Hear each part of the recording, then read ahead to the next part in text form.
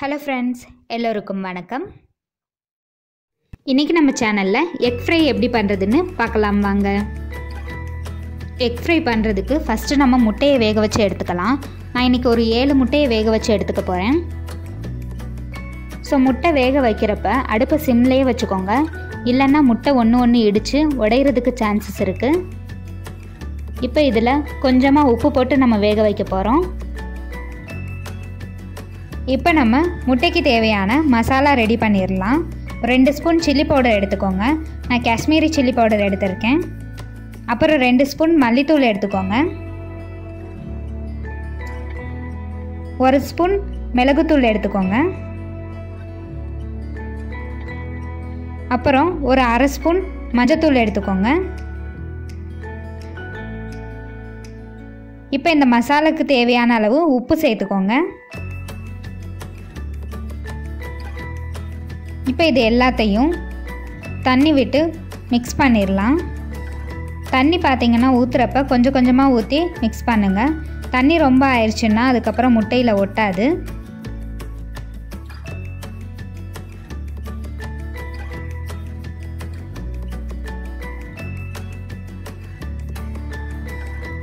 அதுக்கப்புறம் இதில் ஒரு 1/2 எலுமிச்சம்பழத்தை இந்த மாதிரி பிழிஞ்சு விட்டுக்கோங்க.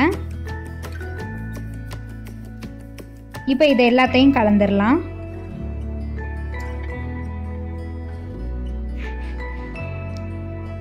இப்போ பார்த்தீங்கன்னா தெரியும், இது நல்லா மிக்ஸ் பண்ணியாச்சு. ரொம்ப தண்ணியாகவும் இல்லாமல் ரொம்ப கெட்டியாகவும் இல்லாமல் இந்த பதத்தில் மிக்ஸ் பண்ணிக்கோங்க. இப்போ முட்டையெல்லாம் நல்லா வெந்துருச்சு.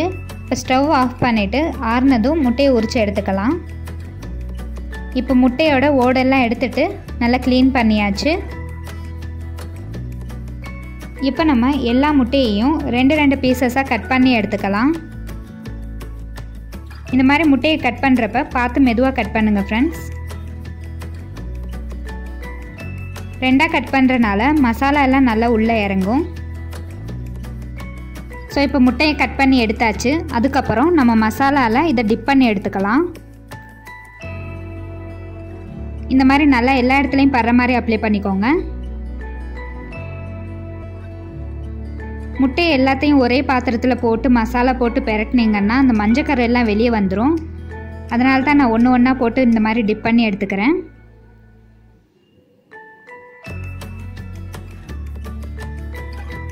இப்போ இந்த முட்டையை ஒரு 1/4 மணி நேரம் அப்படியே ஊற வைக்க போகிறோம். இப்போ ஒரு கடாயில் ஒரு 2 ஸ்பூன் எண்ணெய் விட்டுக்கோங்க. எண்ணெய் நல்லா காயட்டும். அதுக்கப்புறம் கொஞ்சமாக கடுகு உளுந்தம் பருப்பு சேர்த்துக்கோங்க.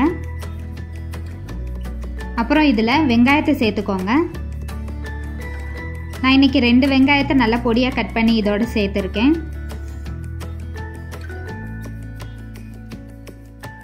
வெங்காயம் நல்லா வதங்கட்டும்.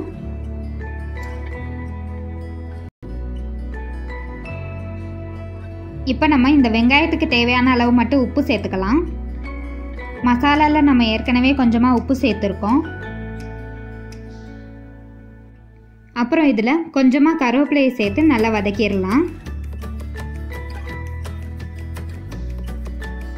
வெங்காயம் நல்லா வதங்கினதும் நம்ம இந்த முட்டையை இதோட சேர்த்துக்கலாம். ஒவ்வொரு முட்டையாக மெதுவாக எடுத்து வச்சுக்கோங்க. இந்த எக் ஃப்ரை செய்யும்போது கடாயோட பாட்டம் நல்லா திக்காக இருக்கிற மாதிரி எடுத்துக்கோங்க ஃப்ரெண்ட்ஸ்.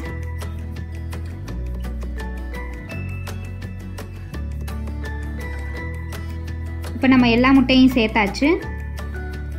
இப்போ இதை இந்த மாதிரி ஃப்ரை பண்ணி எடுத்துக்கோங்க. திருப்புறப்ப இந்த மாதிரி மெதுவாக திருப்பிக்கோங்க ஒன்று ஒன்றா. ஃப்ரை பண்ணுறப்ப ரொம்ப கெட்டியாக இருந்துச்சுன்னா கொஞ்சமாக தண்ணி தெளித்து விட்டுக்கோங்க.